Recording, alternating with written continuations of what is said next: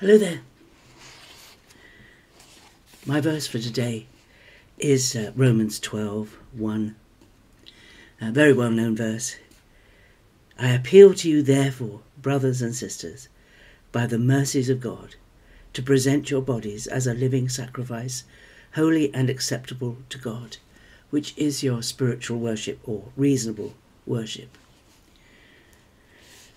Of course, he says, I appeal to you, therefore. And we have to ask, why did he say that?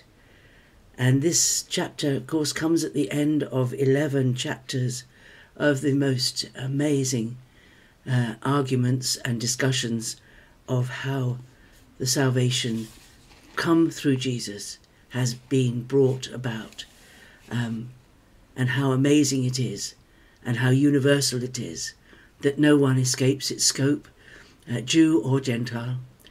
Even the Jews, who thought they had a better standing with God, needed to review that in the light of the sacrifice of Jesus, because their heritage, everything that they thought they owed salvation to, was worth nothing now that Jesus had come, and only those with faith in Jesus were going to move forward into eternal life. But he ends chapter 11 in verse 33 saying, oh, the depth of the riches and wisdom and knowledge of God.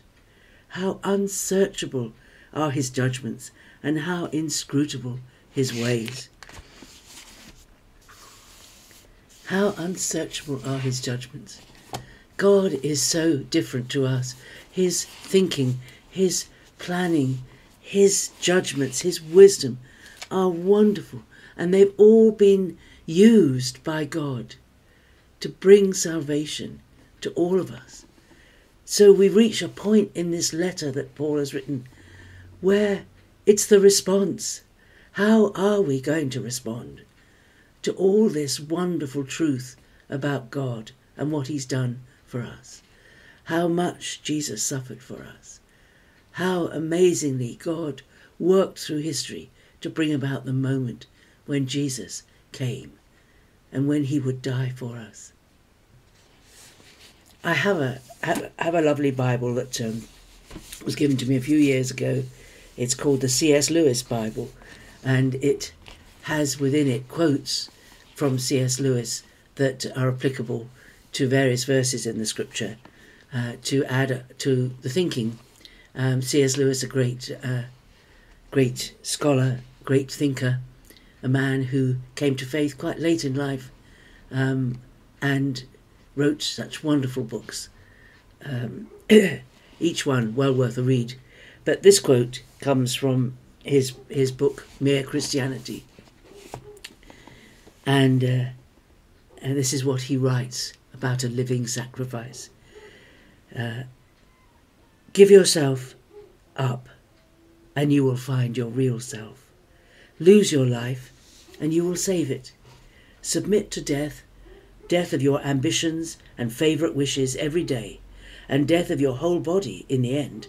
Submit with every fibre of your being, and you will find eternal life. Keep back nothing. Nothing that you have not given away will ever be really yours. Nothing in you that has not died will ever be raised from the dead. Look for yourself, and you will find in the long run only hatred, loneliness, despair, rage, ruin, and decay. But look for Christ, and you will find him, and with him everything else thrown in. That's C.S. Lewis. Our response to what God has done, to what Jesus has done, is to give everything to him as a living sacrifice. And the thing with a living sacrifice is, a dead sacrifice you can sacrifice, and it doesn't fight you, it doesn't object. But our living sacrifice, ourselves, our whole beings and personality and everything about us, everything about being human, doesn't want to give up autonomy, doesn't want to submit will to another, does not want to be ruled by another. It's natural for us to want to run our own lives, for us to want to be our own person.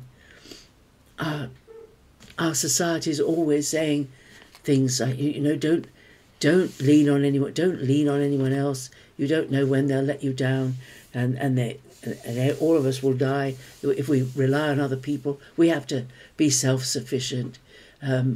Everything you need is within yourself.